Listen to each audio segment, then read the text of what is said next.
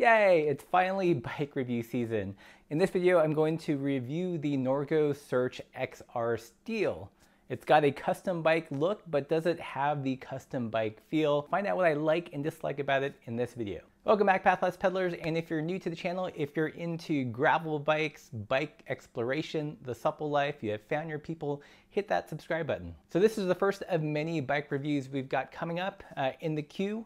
We're going to take a look at the Salsa War Road. I just built up the Otso Cycles Workin. We might be getting a crust bike, as well as a bike from Bear Claw, Thesis. A lot of cool bikes coming in, so make sure you don't miss out by hitting that subscribe button and the notification bell. The Searchline by Norco is their gravel exploring bike, and it comes in a lot of different flavors. They've got a carbon version, but I opted to review the steel one. MSRP of this bike is $2,800, so definitely a little bit more expensive than what you would get from Surly or All City, but is it worth it?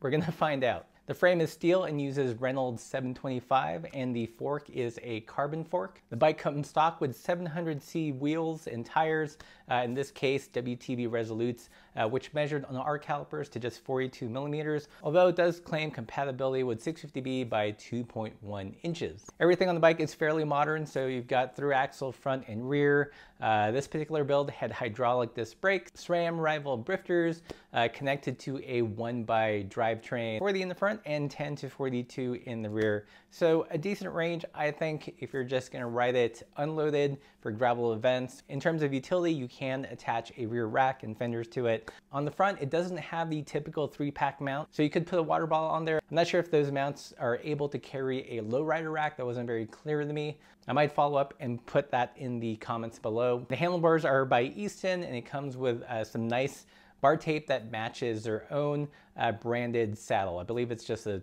standard Velo saddle. And lastly, probably the really nice touch is the painted to match stem.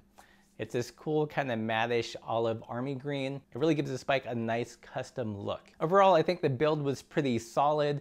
I love the aesthetics of the bike. It just screams out adventure. Kind of reminds me of a Jeep or a Land Rover. And lastly, for the weight we need, this bike weighs in at 22 pounds. That's minus pedals and cages. So not the lightest bike, but definitely lighter in terms of production steel bikes that we're seeing. So enough of the specs. How does this bike actually ride? Does it ride as well as it looks? If there's one word that came to mind when I was riding this bike, it was smooth. Overall, I found the geometry well balanced, not jumpy, super predictable, maybe slightly more on the stable side, which I think is what you would want for a bike that you're gonna take on epic gravel rides or tours. It doesn't handle like a crit bike or a super aggressive road bike. It manages to be fairly relaxed without feeling sluggish. I think the front end tracked pretty predictably, and what I liked about it was when descending on rough stuff, there was actually a fair amount of compliance in the front end. It wasn't as supple as, say, as something like the Ritchie Outback,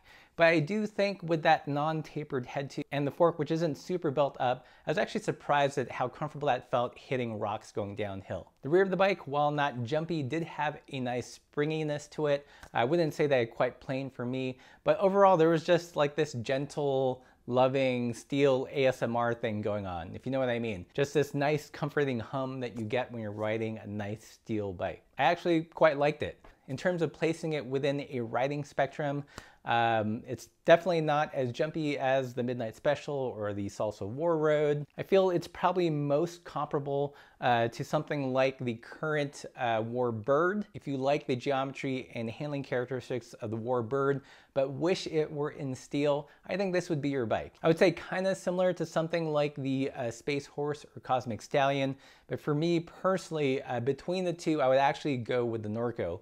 There's something about the feel of this steel that just was a little bit more unique to me. I think I would also place it as a little bit more lively off the bat than the Sequoia. I don't know if that's because of the wheels or what have you, and also more supple overall than something like the 9er RLT. So this bike in a lot of ways is a pretty nice Goldilocks bike. It's not so slack that it's boring.